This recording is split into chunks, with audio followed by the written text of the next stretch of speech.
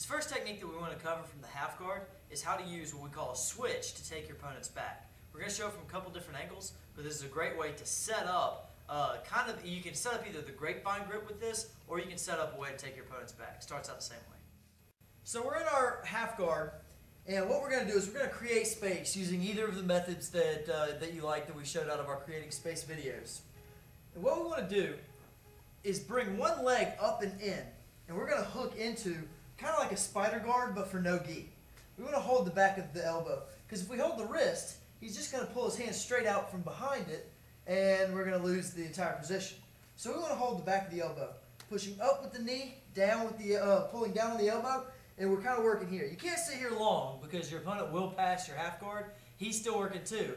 A lot of times what I'll do is I'll take my back leg, which you can't feel, and I'll drape it over his leg so that I can hook on to his leg. Now, from here, we're here. What we want to do, take this hand, drive it in and hook right behind the shoulder, okay? When we hook behind the shoulder, we're going to give one big bump with the knee. We're going to pull it in tight, give one big bump, and then we're going to let go with one hand and kind of steer it, okay? Once you get this position right here, you can slide down to the wrist if you like. Personal preference, it doesn't matter. So we're here, we've locked this, hooked. Once we're hooked, sliding down, one big bump. Now, left hand steers his hand across my body, right hand pulls the entire arm, okay? So when I'm here, I've got my hook set, grabbed, slide down, all in one motion, bump, slide down. You're taking his back. All in one motion, this is what it looks like. We're in the half guard, we've bumped, we've created some space, we've got this. Can't stay here long, so we slide out. Now you can come up and start working your opponent's back. We're in our half guard, we create space however you want. We get one knee up and in. A lot of times I like to bring my knee in, not straight down across here, because now you're going to get caught, he's going to pass. I'll bring it in and put it right on his hip, and my knee going to his center line. Now I can use that to kick and control him a little bit.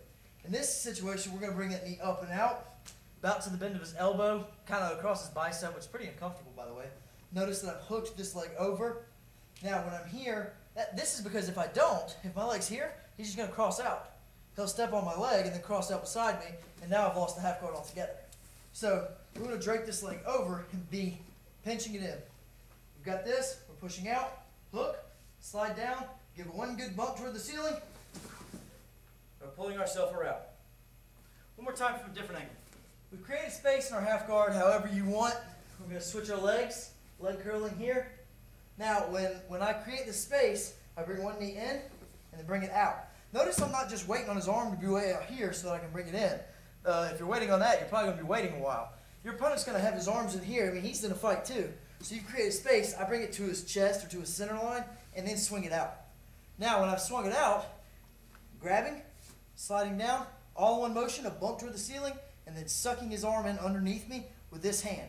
Bump, coming around. Now from here, obviously, you've got a lot of different options that you can start working over your opponent's back with, but that's what it's supposed to look like.